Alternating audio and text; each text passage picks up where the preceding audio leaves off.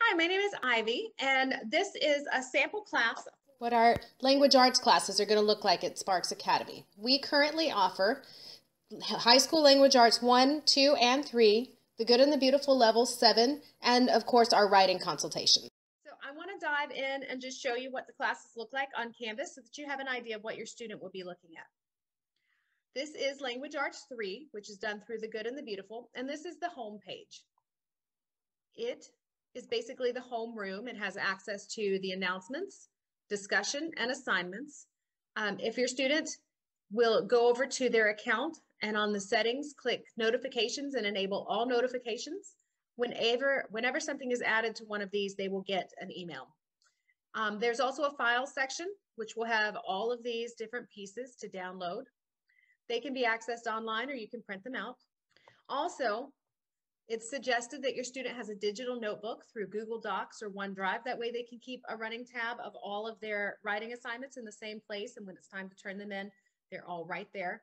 These are the suggested pencils, their pencils is one of them. Pencils, paper, eraser, the architecture collection, all of the things that are suggested for the particular art for Language Arts 3.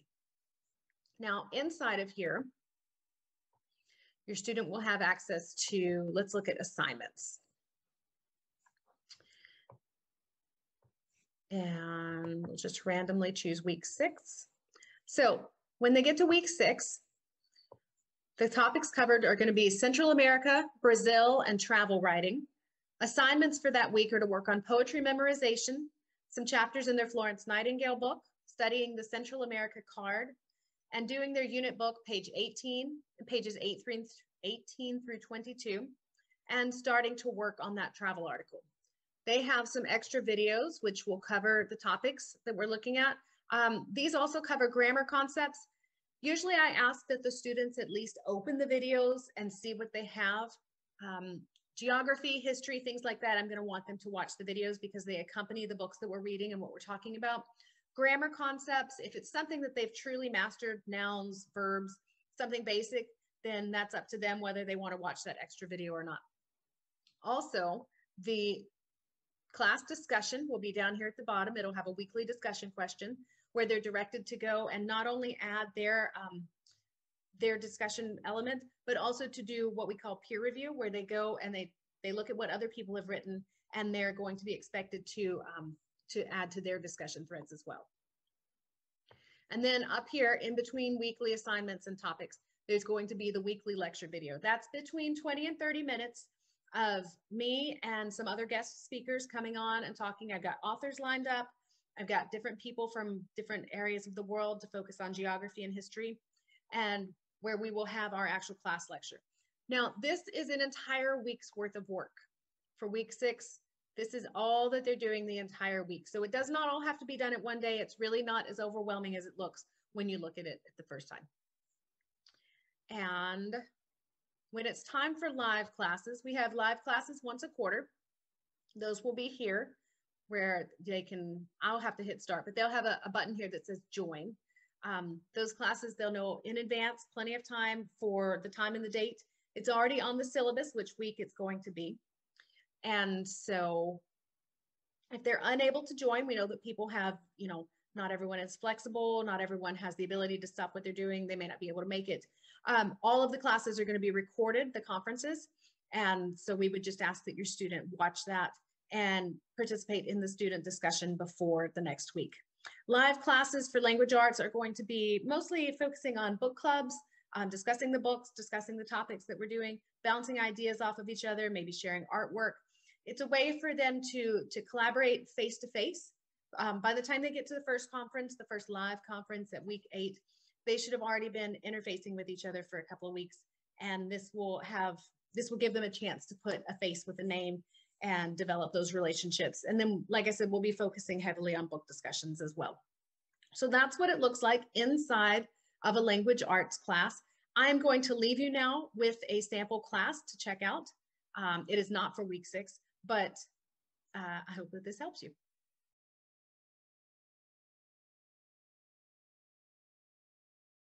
Hi, welcome to week 3 of the Good and the Beautiful Language Arts High School Level 1. Today we have a lot to talk about, so I just want to dive right into class. This week we are talking about New England, the difference between protagonist and antagonist, some basic sentence structures, Ralph Waldo Emerson, and then we're going to be covering your writing prompts as well. Your assignments this week, this is a heavy week, but I promise we're going to make it up to you next week. So this week you're continuing to work on your poetry memorization. You're going to read chapters 7 through 8 of Just David. You have your insights journal to work on. You're going to want to put that into either a Google Docs or your OneDrive, some sort of digital notebook. It can even be a Microsoft Word document if you would prefer. Just keep everything in one place. Make sure that you have things organized, almost like a journal with a date for each entry. And even more important than that, make sure that you have typed the prompt for your entry into your journal at the beginning of each assignment, because when it's time to turn those in, you might have multiple writing assignments on there. If I don't know what the prompt is, or if Ms. Martin, who is also helping us grade writing, doesn't know what the prompt is, it's going to be very difficult to assess your writing.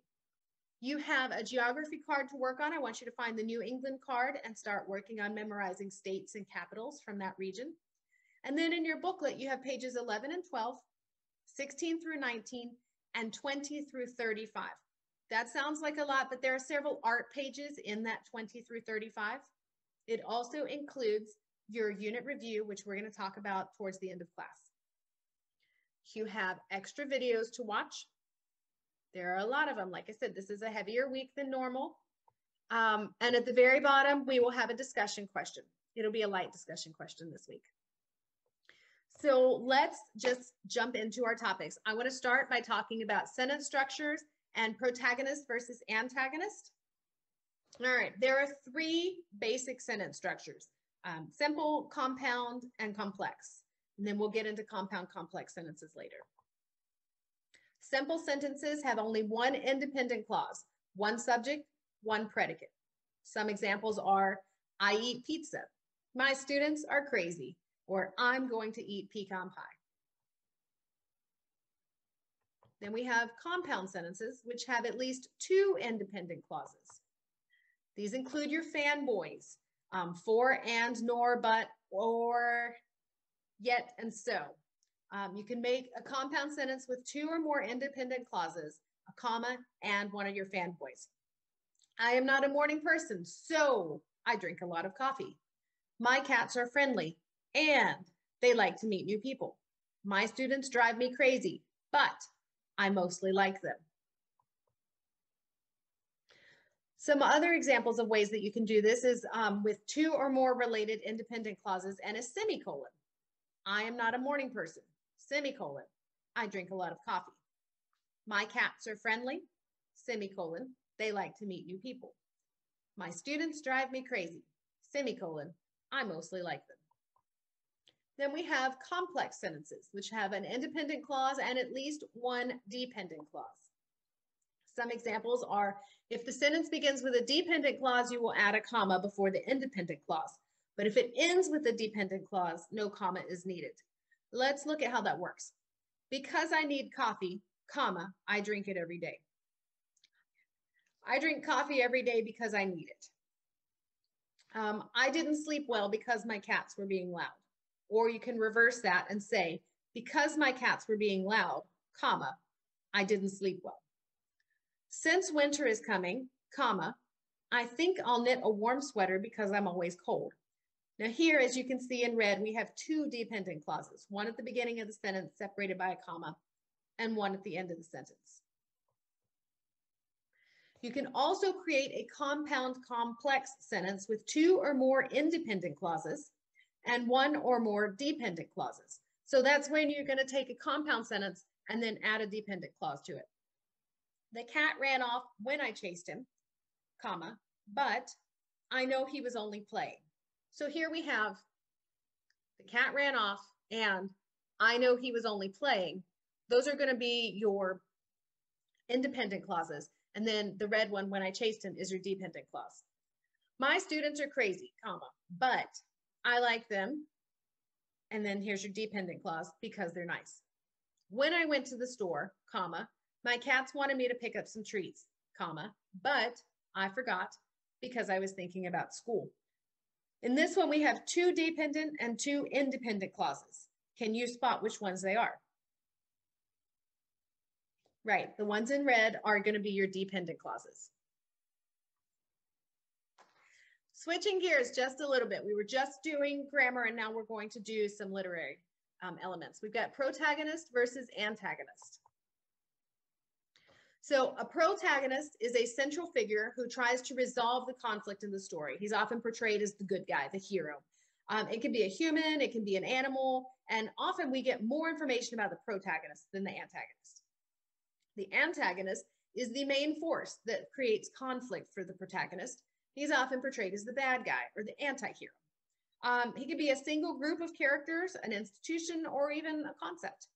And not much information is provided about the antagonist usually, other than he's a bad guy. Who is your protagonist here? Who is your antagonist here? Okay, so think about your stereotypes. If you haven't seen Star Wars, and I think most of you probably have, think about your stereotypes, how good and evil are portrayed. Generally, good is portrayed in these lighter colors, whereas evil is portrayed in the darker colors. So we have Luke Skywalker, he is going to be your protagonist, and then we've got Darth Vader, who is going to be your antagonist. So those are some fairly simple concepts, just pieces of literary devices and grammar. I want to switch gears a little bit and talk about Just David, which we're reading this week. You should have read chapters 1 through 6. I would love to know what you guys think of this book. Are you enjoying it? Are you learning anything from it? Are you excited to see what comes next? What kind of questions do you have? For your discussion question today, I want you to write what you think is going to happen next, because when we left off, David really didn't have anywhere to go. He was with the Hollies, and he doesn't really get along with the Hollies so much right now, does he? So I want to know, what do you think is going to happen next? A couple of questions I have for you this week to think about also. Whoops. Why do you think that David felt that taking walks was so important? Mr. and Mrs. Holly do not think that they're important, and yet it's a very important thing to David. He's almost hurt when they won't take these walks with him. Why is it so important to him? And my other question for you, I'd like to talk about something on page 40. There is a passage here. So a parent has the opportunity to teach children to love and appreciate certain things. What things have your parents taught you? It's going to take a while. That's something that I want you to think about kind of in the back of your head for the rest of the day. What have they taught you? What kind of morals? What do you love and appreciate because your parents have taught you to love and appreciate it? On page 40, we read, David frowned in mild wonder. I wasn't idle, sir. Father said I must never be that. He said every instrument was needed in the great orchestra of life, and that I was one, you know, even if I was only a little boy. And he said if I kept still and didn't do my part, the harmony wouldn't be complete. That passage, it's a little thing, and you probably skimmed right over it, but remember, David's father and David both have these violins in their life, and the violins are very important to them, which means that music has a role of importance to them. So harmony, which comes with music, is also very important to them. How do you harmonize in your own life? David right now is not harmonizing where he is. His father is gone. He's with these strangers. He doesn't know his place in the world, and he's out of tune. We'll have to see if he comes back in tune by the end of the book. But I'm sure that there have been times in your life when you have felt out of tune, and there are times when you have felt completely in tune with the people around you. You do not have to put this in the discussion question because this is personal, but I want you to spend some time this week thinking about that particular thing. How do you get out of tune? What makes you get out of tune? And when that happens, how do you get yourself back in tune? What brings you in tune? How do you do your part to harmonize with the rest of the world? So, and then we're going to be talking about Just David as well as Harriet Tubman, which is our next book, when we get to our live classes. The book Just David is set in New England, and that's what we're going to talk about this week for geography. So where is New England? If you've been studying your geography card, you should already know this. New England includes Maine, New Hampshire, Vermont, Massachusetts, Rhode Island, and Connecticut. It's a highly industrial area, but it also has many fields, woods, and small towns. It's located up in the northeastern corner of the United States and made up of those 6 states. What are your state capitals? Hartford, Connecticut, Providence, Rhode Island, Boston, Massachusetts, Concord, New Hampshire, Montpelier, Vermont, and Augusta, Maine. We're going to briefly look at the flags and symbols of each of these states. There's the main flag. It's state tree, I want to say, but it's possible it's the state flower, is the pine cone with its tassel. Must be the state flower because New Hampshire state flower is the purple lilacs, and there's its flag. Vermont's flag and their state flower, the red clover. Massachusetts with the mayflower.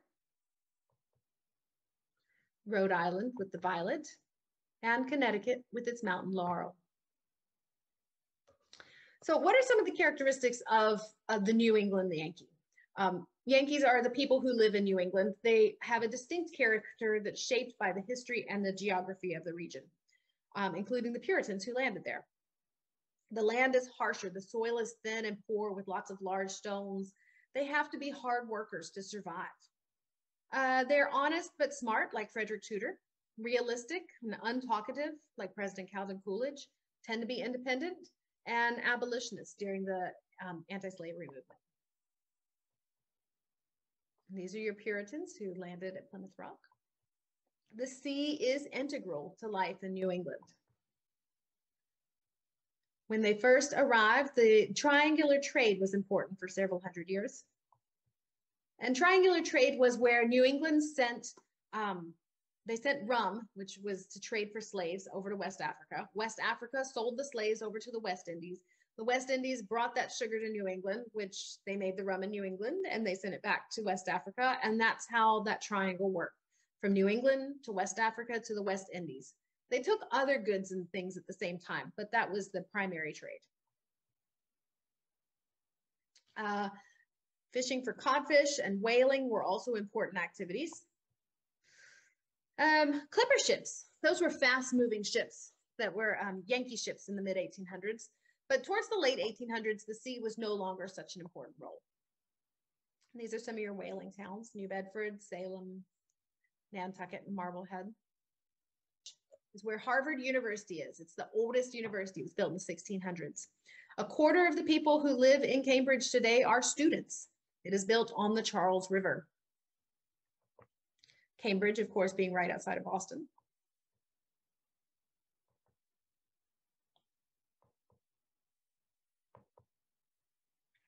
So this is the Charles River. Rowing is the oldest inter-university sport in the United States. They still row there today. Nathaniel Hawthorne was one famous New England writer. He lived from 1804 to 1864 in Salem, Massachusetts. And his ancestor's original name was Hathorne, not Hawthorne. His great-great-grandfather was actually a judge in one of the 1692 Salem witch trials. He felt shame and guilt based on his ancestor's role in those trials, and he sometimes wrote that into his stories. He self-published Fanshawe in 1828, and he published some short stories under a pseudonym. In 1837, he published The Twice Told Tales, which was a collection of short stories, and then he published The House of the Seven Gables. This is Hawthorne. And here are some pictures from the Salem witch trials.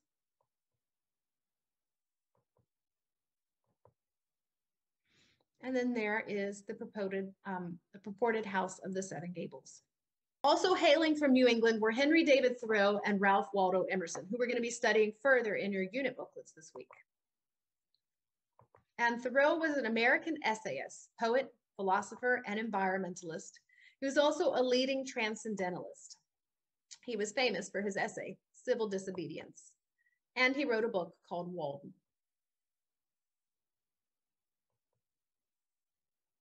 What is transcendentalism? It says that divinity is in nature and humanity rather than in a God outside our world. It was influenced by Hinduism. It said that people are good by nature, but that society tends to corrupt them. And it focuses on intuition rather than reason or rationalism. Civil disobedience, which is what he wrote, said that an individual refusing to obey laws that he or she thinks are unjust is okay. It was a peaceful form of political protest. Thoreau actually inspired Mahatma Gandhi and Martin Luther King Jr.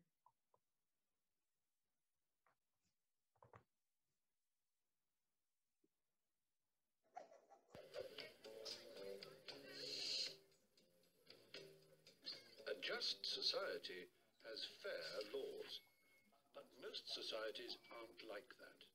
So, what can you do? The opponent of slavery, Henry David Thoreau, gave one answer in his essay On Civil Disobedience. Follow your conscience and break the law on moral grounds rather than be a cog in an unjust system. As he put it, let your life be a counter-friction to stop the machine. Influenced by Thoreau, Mahatma Gandhi championed non-violent civil disobedience, or satyagraha, in his campaign for Indian independence. In 1930, he organized a long march to the sea. By picking up a few crystals of salt from the mud, he defied British law forbidding Indians from making their own salt, inspiring thousands. On a segregated bus in Montgomery, Alabama, in 1955, Rosa Parks refused to give up her seat to a white passenger. She, too, was arrested. Her symbolic act of defiance helped focus the civil rights movement. Martin Luther King Jr., another fan of Thoreau's essay, staged major protests against unjust laws affecting America's black community. So that's some ways that civil disobedience and Thoreau have inspired people throughout history and up to modern day. Walden, which was the book that he wrote, was named after Walden Pond in Massachusetts. Thoreau lived alone in a cabin near Walden Pond for 2 years. He was a spiritual person, and he reflected upon living simply close to nature. He had a minimalist lifestyle, using only the necessities. This was a reconstruction of the cabin that he lived in. And that's Walden Pond, which he wrote about. Let's switch gears to another transcendentalist, Ralph Waldo Emerson. He was an essayist, lecturer, and poet, also a leader. He was critical of society and promoted individualism, but his most famous essay is called Nature. He was part of the Romantic movement. Romanticism puts an emphasis on emotion, intuition, nature, and beauty. And it was a direct reaction to the Enlightenment, which had an emphasis on reason, science, and observation. Nature was his most famous essay. It suggested that God is in nature and that we can understand reality by studying nature. The problem here is that humans don't fully accept nature's beauty. You will have a video to watch about Emerson in your class lecture videos. So, all right, that's a lot of material that we've covered this week. If you need to step back and break it down bit by bit, if you need to take notes, totally fine, totally understandable. Your insights journal, I'd like to cover some of the topics. If you will turn to page 31, you have an insights journal this week. It is 300 words. That probably sounds like a lot, but it's only going to end up being a couple of paragraphs when you write it. You have 5 choices for your insights journal. The first one, Ralph Waldo Emerson and the character David in the book Just David both find joy and peace in nature. David declares that his walks in the woods help him stay in tune. Emerson said, "In the woods, we return to reason and faith. There I feel that nothing can befall me in life. No disgrace, no calamity, which nature cannot repair." So your assignment is, based on what you learned from your assignment in this unit of observing photographs of trees in New England, do you feel that taking time to observe nature, whether in art or real life, brings peace, calm, and beauty to your life? And if so, why? Now, if not, I want to know why not. but that's only one of your options. You have 4 more options to choose from if you don't like that. Number 2, Ralph Waldo Emerson said, "To be yourself in a world that is constantly trying to make you something else is the greatest accomplishment." What does that mean to you, and how can you display that in your life? Option number 3, Ralph Waldo Emerson also said, "Never lose an opportunity of seeing anything beautiful, for beauty is God's handwriting." Again, what does this quote mean to you, and how can you find it in your everyday life? Number 4, what are the most important things to gain from an education? Number 5, if you don't like any of those choices, write about an insight or insights that you gained through a recent personal experience. For that, you're going to have to say what the experience is and then talk about the insights. As you're doing your insights journal, since this is going to be your first one, you have a rubric here to look through. This is how we will be looking at it when we grade it. It has to be at least 300 words. Does it grab my attention, or do you say, well, the very first thing? Make me want to read this. Does it have meaningful, insightful thoughts? Does it include detail and description? Does it vary your sentence structure? Complex, compound, various types of sentences. We've talked about those. If you have any further questions, your grammar and writing guide on page 92 will have more information about that. Does it have your information ordered correctly and logically? You wouldn't want to go, well, the 3rd thing that happened was, and then the 8th thing that happened, and then the 1st thing. You want to have everything ordered correctly. And then finally, make sure that you take a moment after you've rewritten it and looked over it for content to go back over it again for grammar, punctuation, capitalization, all of those little things. When you're turning in a paper, you want it to look as professional as possible. You have your videos, you've got your journals, you've got some reading to do. Not as much reading this week as last week. Next week, we will come together. We will talk about what's going on in Just David, and we will wrap up with a review of vocabulary and grammar. We'll be wrapping up Unit 1. We'll also be covering your art project, and you'll get to dive into your very first art project. So take some time, relax a little bit, and I look forward to seeing you next week. Bye.